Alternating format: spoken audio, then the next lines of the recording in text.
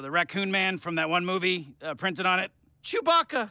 Oh, Rick, they want you to say wubba lubba dub dub at the end. Screw that. We're not whores. Welcome back, everyone. Pour one out for the Choco Taco. This will be my full Rick and Morty Season 6, Episode 4 video. There were a whole bunch of Easter eggs and references, so we'll break it all down. If you're brand new to the channel, I'm doing videos for all the episodes. Be sure to subscribe to get them. Careful for spoilers from the episode. If you haven't seen it yet, we'll just start at the beginning and work our way through shot by shot, talking about Easter eggs and WTF moments as we go along. Starting with the episode title, Night Family, which is just a reference to the unconscious versions of themselves that took over because of the somnambulator that did things that they didn't want to do. But the whole joke here is that it's the same people, like it's the same family, it's just their unconscious minds who are in control when they're in that state. So like everything that they do in that state are things that the regular versions wanted to do subconsciously, but just never actually did. Jerry's the clue for this because the night version of Jerry is almost the exact same as the day version, like there's no difference, they're equally as lame. The Summer Night person makes it seem like there may have been some other secret villain controlling Summer's body, but the joke here is that deep down inside, Summer really does want to take over the planet eventually and take over the family in general. So hat tip to keep an eye on her in the future, like Rick is probably going to keep a closer watch on her in the future, but there have been previous episodes where they've shown her being like this, where she really enjoys being the ruler of a people. But the real joke here is the joke about Rick not wanting to do the dishes. Like Night Summer is the first one that snaps because the dishes are so bad and she just wants Rick to help out a little bit, and the rest of the episode is basically showing how far he will go to avoid doing the dishes. Even at the end of the episode, when the Night family is willing to come to a compromise, Rick is unwilling to do so. He'd rather live like a slave than do the dishes.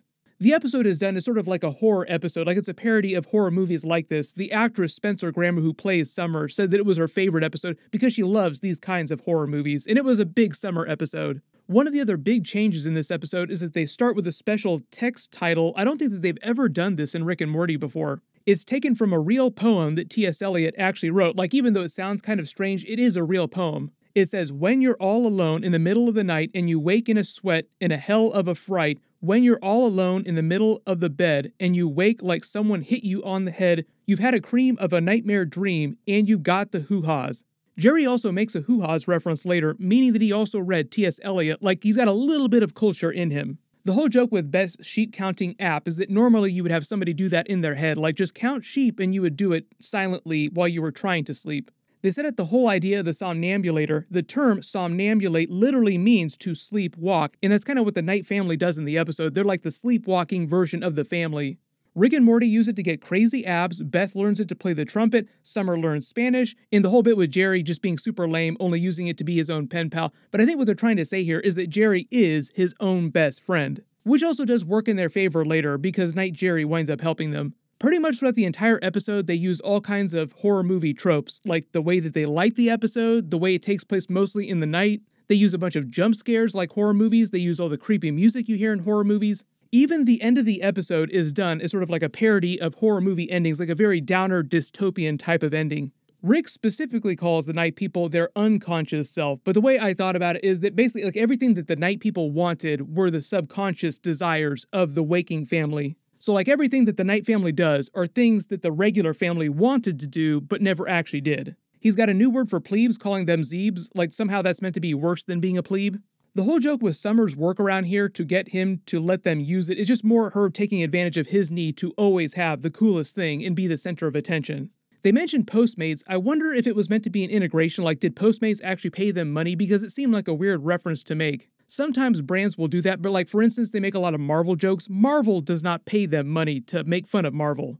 They set up the whole bit with the calendar because there are a couple big time jumps in the episode, like it's been almost a couple weeks that they've been using it the first time, then later a bunch more time goes by, then at the end of the episode there's another big time jump, which they pay off with the Choco Tacos, which is somehow like the worst possible thing that could have happened to them. Like that's the thing that they're all pissed off about. How could they get rid of Choco Tacos? That's actually taken from real life, like in real life they stopped selling Choco Tacos. When Morty comes in to show them his abs, they play it for a big joke, like he's getting ready to whip his junk out because he says, "Ah, look what I got here," as he unzips the bag, but they don't show you the bag till they zoom out. Like, wait a minute, what is he unzipping here? What's going on?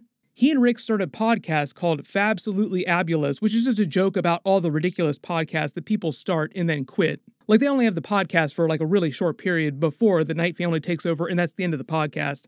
Apparently, it turns into a super big deal, though, in the short time that they had it running. Like they joke about having Nancy Pelosi as one of the guests on it, like that's how big their podcast is getting. Which they also pay off later in the episode when they actually show you them podcasting with a bunch of quick references to each other. And it's meant to be a joke about the way the podcast hosts talk to each other on podcasts. They have them do that funny commercial break because they're sponsored by the Boxer Lobster Company, which is a fake business. He also makes the Chewbacca Star Wars joke and the Wubba Lubba Dub Dub joke. Also joking about selling out. Like the whole joke is that Rick and Morty do all kinds of ad placements. Like there are all kinds of ads that they post on their YouTube channel. So in real life, Rick and Morty sell out all the time, but Rick is always complaining in episodes about how he doesn't want to sell out. The under the pillow address on Jerry's letters was a reference to them leaving each other notes under the pillow. That's how Day Jerry asked Night Jerry for help later in the episode. And it also turns out that he's a huge Tori Amos fan. Morty makes a Flapjacks pancake reference to his abs. He seems weirdly obsessed with his body during this episode. And I think one of the other jokes here about Day and Night Jerry being so lame is that they're the ones that kind of set this off too. Like Night Jerry gives Day Jerry the note from Night Summer to kind of start everything. Like, could you please wash your dishes a little bit before you put them in the sink? And that starts Rick's whole war with the Night family. Like, how dare they ask me to wash the dishes? I refuse to wash the dishes. We get to go back into Rick's room for, I think, the third time on the series. We haven't actually been in here that many times. He's got a very elaborate rooster crow device that he's using as an alarm clock that hatches and grows a rooster to maturity, where it gives off its rooster cry, waking him up, then it destroys it, cleaning the mess, and repeats it the next day. So it's just a joke about all the weird lengths that Rick will go to do things that he could normally do much easier if he made some compromises. Like the whole episode is a joke about how Rick never wants to compromise. Because like his rooster device here actually has a digital alarm clock on it and already kind of makes a sound. Like he doesn't actually need it to create a rooster to do what he wants it to do. Zoom and enhance all over his walls. He's got a bunch of Easter eggs and references for previous seasons. There's a picture of Aberdolf Linkler. This is a Sigerian from the M. Night episode. This is Dr. Xenon Bloom from the Anatomy Park episode. There's a Meeseeks. There's plans for his original spaceship made from common household items. Over on the left here, this seems kind of like one of the Cronenberg people from Cronenberg World. He's also got schematics for his classic laser gun that we saw in Meeseeks and Destroy. There's schematics for a Meeseeks box, and there's plans for a couple other devices in a fuel cell. You also notice that he's got a giant box of old school floppy disks on the ground, like the old school 3x5 disks that you would have had if you had a PC back in the 90s or early 2000s. You also notice when he comes into the kitchen and notices there are no dishes, it gets pissed off. He uses the word cock because he just used one in his alarm clock. They have that whole joke with a side quest in the Forbidden Zone, which I think is meant to be a parody of the 80s sci-fi movie Adventures in the Forbidden Zone. They also use it to make a Marmaduke joke. Marmaduke is a cartoon character.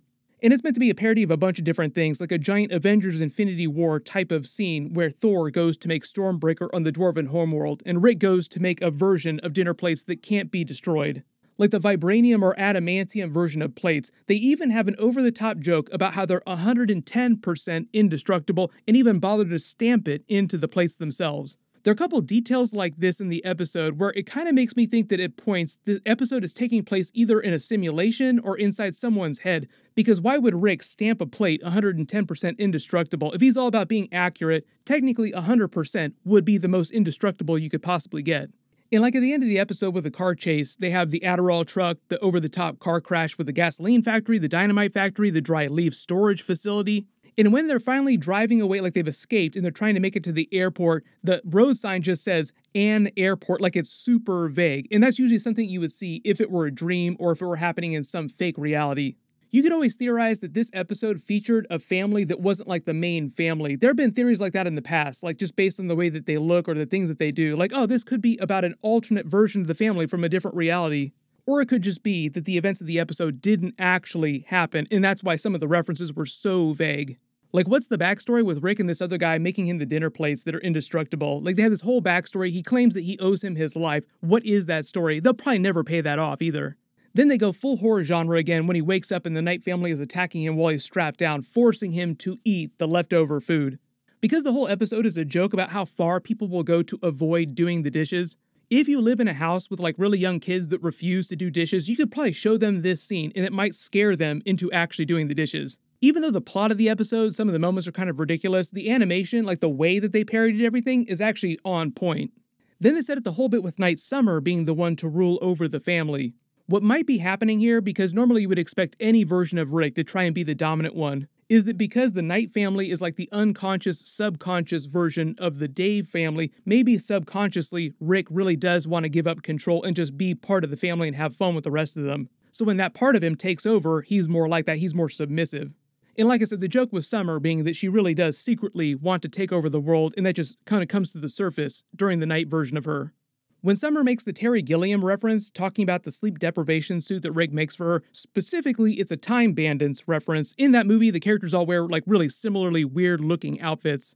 Also, love the joke about the Mountain Dew in the Dayquil that he says that kids in Southern Europe call Dewquil. Like, that sounds so crazy that it could actually be a thing, but if you do actually live in Southern Europe and you know people that actually do that, let me know in the comments. You would be surprised at the crazy stuff the kids will do to try and have a good time. Also, this might be a bit of a Simpsons joke, like they make a joke about Mountain Dew being gross. They did that on The Simpsons. It's one of my favorite Simpsons jokes ever. Why do you have to wash that awful taste out of my mouth? Mountain Dew or crab juice? Ugh! Oh, jeez. I'll take a crab juice. That scene is taken from the New York City episode that was pulled because this was taking place at the World Trade Center. They pulled the episode from syndication after 9/11. Then when Summer reacts to the Knight family, they have this big horror movie Easter egg with the way she reacts, like the camera movement zooming in on her here. They actually use this on The Simpsons too. You could say The Simpsons did it before. But really in both cases, they're meant to be parodies of classic horror movies with reaction shots. They set up the whole joke with the Knight family's grand plan to take over and rule the day, but secretly, what they actually want to do is do all the things that the regular family wanted to do, but never actually took the time to do, which is basically just go on vacations and have fun together. Like, that's their whole thing. That's all they want to do. They just want to go out and have a good time.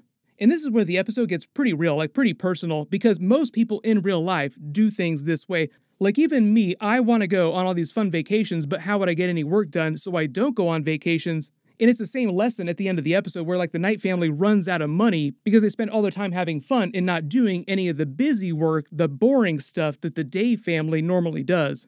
They're meant to be all the regular versions of the family's unconscious desires completely freed. Like, what would you do if there were no limits, if you could do anything you wanted to do? They reference the Shonies again, and then they pull the same old-timey reaction shot parody with Rick when he's reacting to Knight Summer revealing herself. And I think what's actually going on here is what's happening later in the episode. Like, they have the joke during the car chase with people bouncing back and forth between the Knight and the Dave versions as they get knocked out and then brought back to consciousness. I think what happened here is the idea is that Summer took off the sleep deprivation device, and because she'd been so sleep deprived, she just passed out immediately and we're just watching it happen before our eyes, and that's why Knight Summer is able to take over so quickly. Like later in the episode, you see one of the family members get knocked out, and immediately the Knight version takes over until they get woken up. And also, when Knight Summer says to Rick, "Your opinion means very little to me," that's something that Rick has repeated to Summer in previous seasons many times. Sorry, Summer, your opinion means very little to me. Sorry, Rick, but your opinion means very little to me. I'm not sure what all the robot appliances are meant to be parodies of outside of the Transformers or Cylons. Some of you think that this guy looks kind of like the robot from the Black Hole movie. They have their next time jump, and it's been a little bit over a month since the last one. And at least at this point, the whole joke is that they're just torturing the Dave family. Like, they're just making them do all this menial labor. Like, wouldn't you be doing cooler stuff? There's all this advanced technology. Why does everything seem so old-timey in this living room? The joke about the movies is that they're making Beth burn all the movies with the word day in the title, like Independence Day, Groundhog Day, Ferris Bueller's Day Off, and that's why she saves the Talladega Nights movie, because it has night in the title. This is where the episode starts to get really ridiculous, like really over the top, so you start to wonder, like, wait a minute, is this actually really happening, or is somebody just imagining this? They bring Gene back to clown on him a couple times. He's kind of like the family's punching bag. Pretty much every episode he's in, something terrible winds up happening to him. When the car chase is happening, you notice they pass a U-tow truck on the highway, but the mascot is literally a talking toe.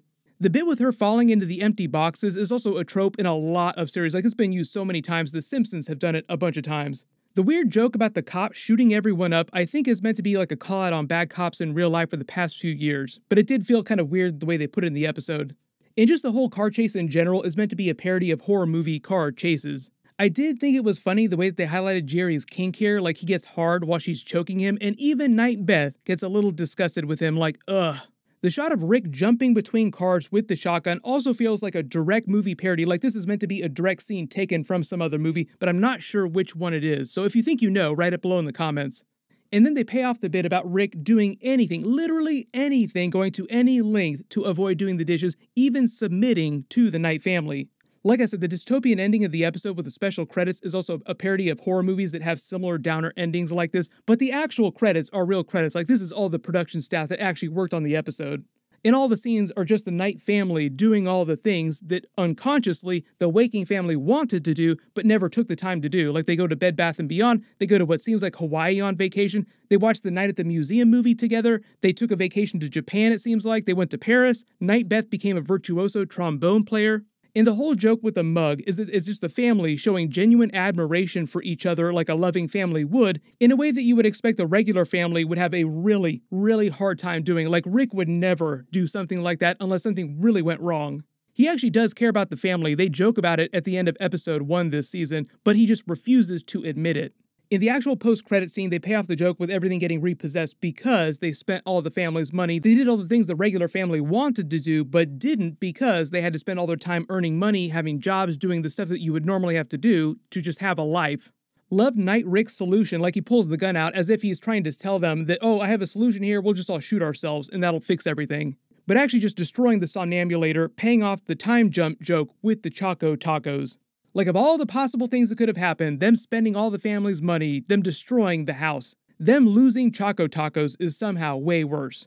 So everyone pour one out for Choco Tacos. I'm sure at some point in the future they'll bring a version of those back. I'm talking about in real life, but maybe in Rick and Morty, like in a future episode or future season when they bring them back, maybe Rick will talk about Choco Tacos.